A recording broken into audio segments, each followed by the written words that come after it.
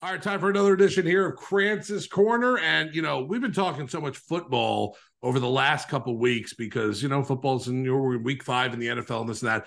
I don't think a lot of people notice basketball and hockey are starting like soon. Basketball has started. Hockey's a week away. Like we're right there. And as you saw last year on Krantz's Corner here, we brought in Wes Goldberg.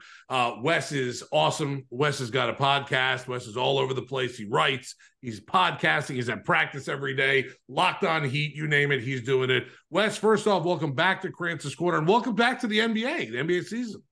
Yeah, thanks for having me. I'm glad we're back to basketball games almost being played here. We can kind of get away from the rumors and all the trade stuff, but then also not really because all that stuff is still sort of out there lingering still. So, but yeah, I am very excited to get to watch some basketball games here pretty soon. All right, I saw you at Media Day yesterday. Obviously, the first question is going to be this. Jimmy Butler walks out with that hair. It's different today. He's back to regular Jimmy Butler today. But he owns Media Day, right? 2 years in a row now, this guy has dominated Media Day all over the NBA.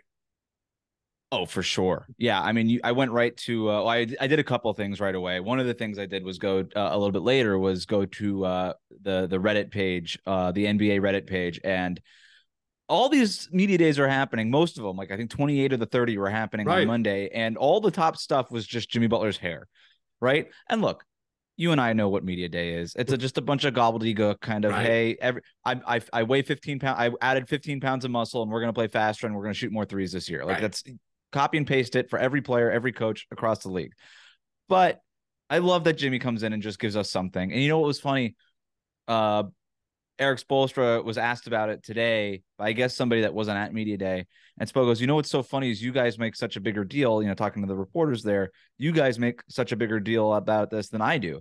And I was like, yeah, obviously, like you're the coach. Your job is to coach the team. You shouldn't be thinking about this. Our job is to create content. We are absolutely creating content from this. So yeah, we do make a big deal out of this and Jimmy knows it and it's great. And we're all having fun here. The other thing that I did, Zach, was I wrote a story on Jimmy Butler's dreadlocks last year. When he came in with the dreads. I wrote a story on that for the Ringer and talked with the hairstylist that did that. And I texted her right away. I was like, is this you? Like, are you responsible for this? And she texted me back right away. Like, no, this is not me. Wow. This was not my idea. She was not going to take any responsibility for that, even though she took responsibility for it last year. She's like, this one, I am far away from this. Do not blame me for this. I thought that was pretty funny. That is. That's great. I mean, that's right there. That's investigative reporting, people. If you're watching and you're listening to this, because that was literally the talk of the town last year and the talk of the town this year after Media Day. Jimmy Butler walking in, and there were plenty of storylines that were going into Media Day that everybody wanted to see how Tyler Herro was going to react to everything. Wanted to see Spoelstra comment on everything and the rest of the players. So, what did you gain from Media Day yesterday outside of probably getting a little bit of clarification, but really not from Tyler Herro? Everyone else, how was your summer? What have you worked on? This and that, blah, blah, blah. Like you said, the minutia of nothing. Tyler Herro was really the only person I wanted to see talk yesterday, really to see what his attitude was like and what the answers to all the questions were. What did you get from Tyler, whether it was the podium or one-on-one, like a lot of people got him? So I'm with you. I was very interested to hear from Tyler Herro. And that was a question that people like you and I were asked a lot, and we were asking a lot of people because it was a very big conversation, was how does he respond to being, and we can't even call them trade rumors. Like these were full-blown discussions. Like this was happening. And I actually respected Tyler in the way that he's handled a lot of this on social media. I actually like the poking fun at the whole thing. And I respected that he did not call them rumors, that he didn't, like so many people, athletes or otherwise, have gotten accustomed to kind of just putting it on the media and making it the media's fault so that they can kind of rally against or around that. And so he didn't do that. He's like, these were discussions. These ones, this felt very real to me. And ultimately it didn't happen. And I'm still here. And the sense I get from Tyler Herro talking with him yesterday and today is he's just got like this sort of like FU attitude, like DGAF, like whatever. I'm just going to do my thing. I'm just going to do me. I'm going to go out here and hoop. And for the record, I'm really good at hooping. Like this guy scored 20 points per game over the last 2 seasons. So he's going to do it again this year. And I think he's also one of those guys who kind of like Bam comes back having added something to his game every season. And I also say this, I have never gotten the impression that the Miami Heat are trying to get rid of Tyler Herro. And I think Tyler Herro knows that. I think that they would be willing to trade him for Kevin Durant or Damian Lillard, two guys who showed up on the NBA's top 75 all-time list. Right. But I don't think that they're trying necessarily to trade him. I think that, like, this is not black and white. I think these are two very different things. And I think Tyler Herro is very self-aware and understands that, okay, at least I'm being dangled in trade talks for first ballot, no-brainer Hall of Famers. And It's not like I'm getting traded like Jordan Poole got traded for, you know, I don't even remember. Chris Paul, who's a Hall of Famer, but at a very different stage of his career. Correct. And essentially expiring contract. So I've been very impressed, I think, overall with how Tyler Herro has carried himself. And by the way, we love villains in South Florida sports. Of course. Like, we love them. And I think I won't go so far as to say he's going to play the villain, but I think he's just, I love again, I'll use the same phrase, that sort of degaff, come at me if you want.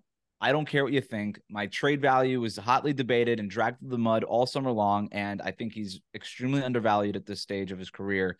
And I think he's out here to show some people, and maybe he's even still some people in Miami's front office. I totally agree with literally that last statement you just said is exactly the way. He wasn't dangled out there for even like a Jrue Holiday or anyone like that. You said it right. Dame Lillard and Kevin Durant. If anything, it should show to Tyler Herro, listen, we love you. And if we could get one of these superstars, listen, you got to be part of the trade. But otherwise, we gave you the extension. We want you here. Like, we wouldn't have paid you if we didn't want you here. We would try to get rid of you before that.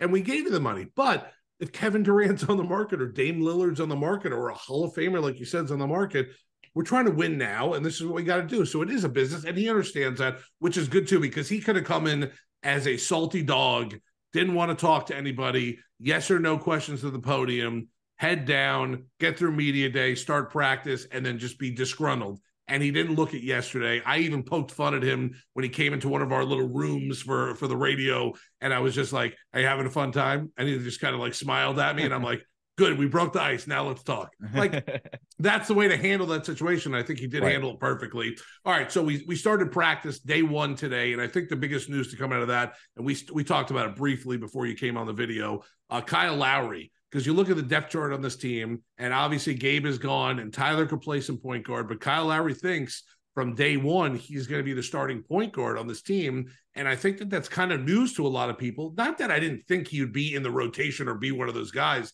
I just didn't know if he was going to start, but I think he's starting by default, kind of, because that's what they have on the roster. What are your thoughts when you heard that today and going forward with Kyle Lowry?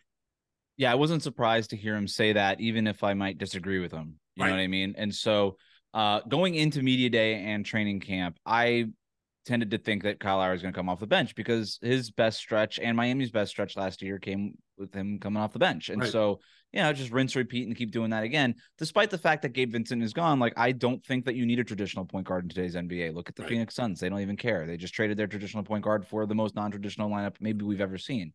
So it's but at the same time, I after these first couple of days, I'm starting to think that maybe Kyle Lowry is going to start. He says he expects to start. He also hasn't talked to Eric Spoelstra about it, and Eric Spoelstra hasn't talked to him about it. I think that training camp and preseason are going to be very instructive as to how Spo puts together his starting five and obviously the rotation overall. But based on some of the other things that were said, like, I think it was Eric. Yeah, Spo was asked about Tyler Herro maybe playing point guard this year, right? With people anticipating the same thing that you and I are anticipating. And he said, "I'm not going to write it. I don't know that I'll be writing in Tyler Herro at point guard." And I found that really interesting because you literally do have to write in somebody at point guard if you're the head coach. Like 10 minutes before the game, you get a sheet and it asks you who's the point guard, shooting guard, small forward, power forward, center, and one of your assistant coaches has to fill it out. Somebody's got to get literally written in at point guard. And if it's not going to be Tyler Herro, then I think it's fair to wonder who is. And look, he could just put Josh Richardson in there or something. He could put Bam like, there's no rules. Like, you could put Bam at point guard. It doesn't matter. But the point being is, I do wonder if Spo does think that that starting group needs like more of a table setter like Lowry to get Jimmy easy buckets, to get Tyler off the ball as opposed to being on the ball so much, so that maybe Tyler could be on the ball with the second unit, where he's more accustomed to doing those things over the last few years, to get Bam those 15-foot like free throw jumpers that he likes so much.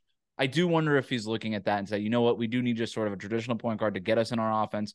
And then, by the way, just like Kevin Love starts for 6 minutes and then comes out. Maybe it's the same thing with Kyle Lowry. That way we can kind of manage his minutes and keep him in that 20 to 25 range that were so effective for him down the stretch and during that finals run. Yeah, I think that would be a great idea by Spoelstra at that point. And that was bringing me right into my next question. The front court, Kevin Love, Bam, Jimmy, that's what you expect the starters to be?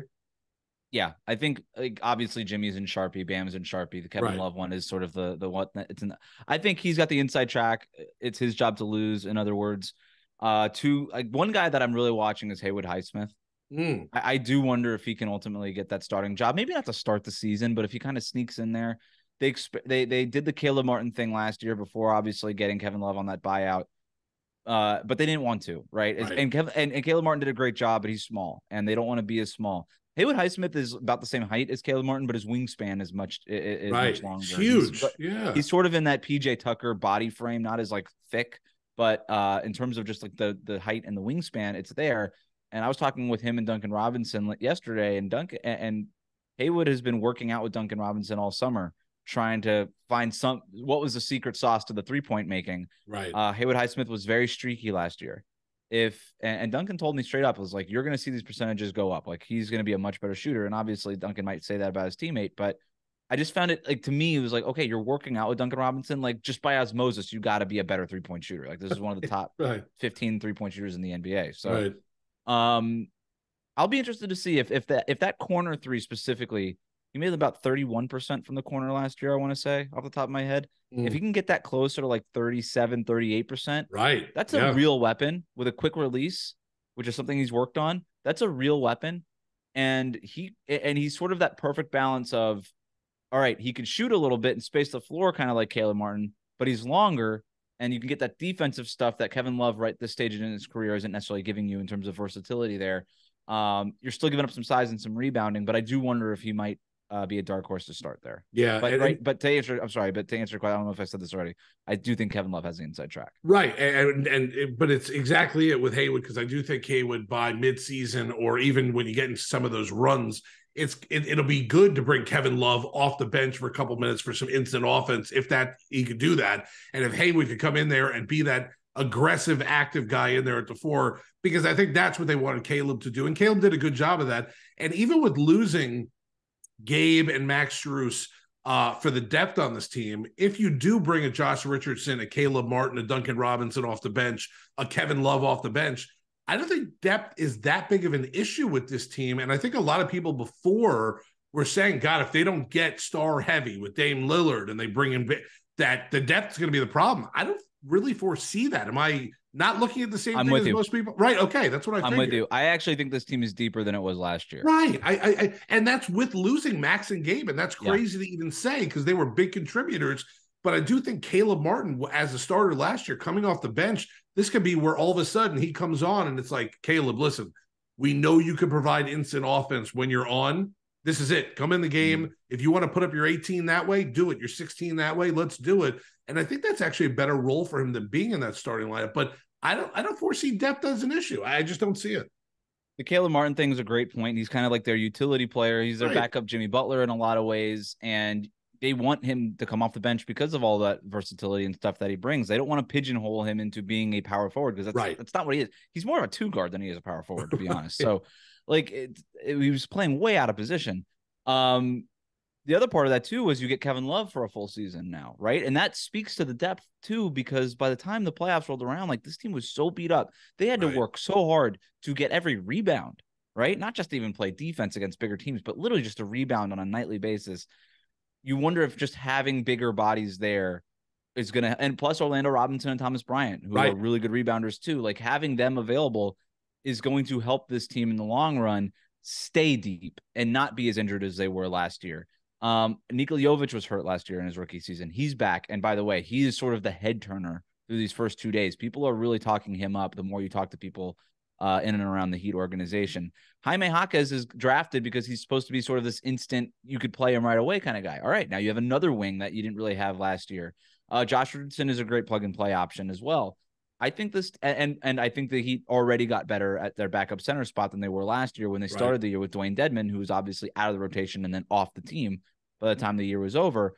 Orlando Robinson is legit. Like, that is a dude, and he could win that starting job over Thomas Bryant. Just because they signed Thomas Bryant does not mean that's his job as Bam's backup. So there's going to be real competition there for the first time in a while, like real legit, interesting competition behind Bam. So I think this team is deeper. I think it's much more versatile than the one last year. I think there's a lot of different lineups that they could go big. They can go small. They could, like I said, they could play Caleb at the 4. They could start Caleb at the 2 if they want. Like, there's so many different ways that this team could play. I think depth is actually a strength of this team as opposed to last year's team. All right, so last one before I let you go here, Wes Goldberg joining us here on Krantz's Corner, talking some Heat basketball because we are starting the season quicker than you think out there, people, if you haven't really been watching.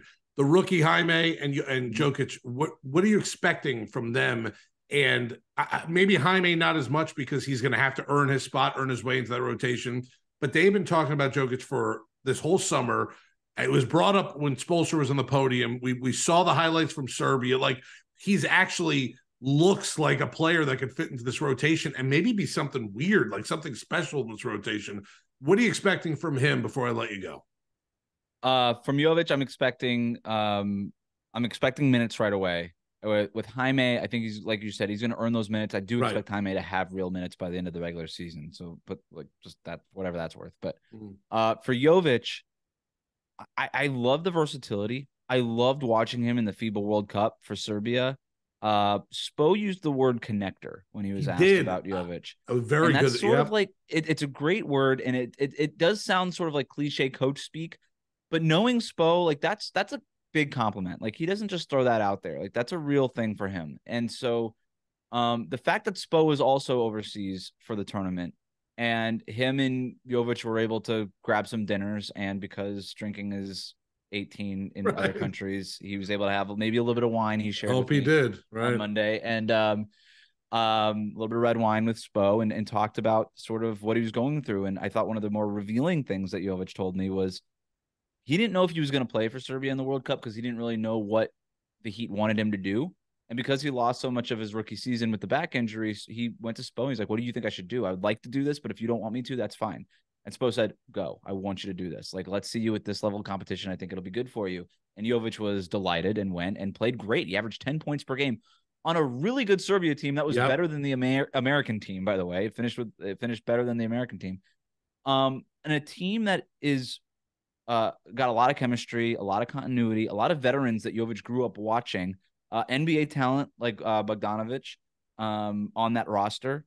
And they kept looking for Jovic. They kept giving him the ball. It's like he was the youngest guy on the roster, but they didn't treat him like that. They were like, okay, young pup, watch how it's really done. Like, oh no, get up here. You're actually going to start with us, and we're going to look for you. We're going to look for you in transition. We're going to look for you to hit these catch and shoot threes. And Jovic was able to hit those catch and shoot threes at like a 42% clip or something like that. And to go back to what Spo's point was, just make quick reads and quick decisions. And when you're playing at the NBA level, when you're young, that's the most important thing. You talk to coaches, they call it 0.5ing. You make decisions in half a second, 0.5 of a second. And that's what they want to see from Jovic. He didn't really get the chance to show that or do that as a rookie.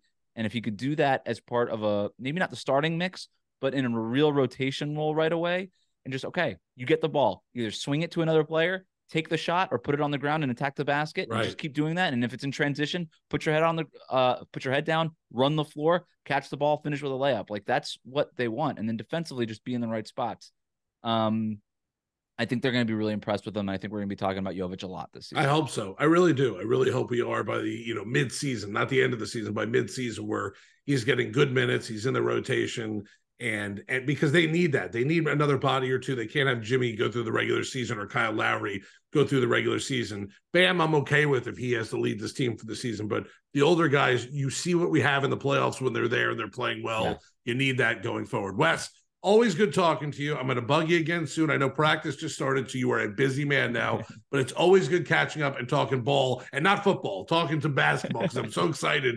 Hoops is back at this point now. We'll bring on Krantz's Corner again soon, I promise.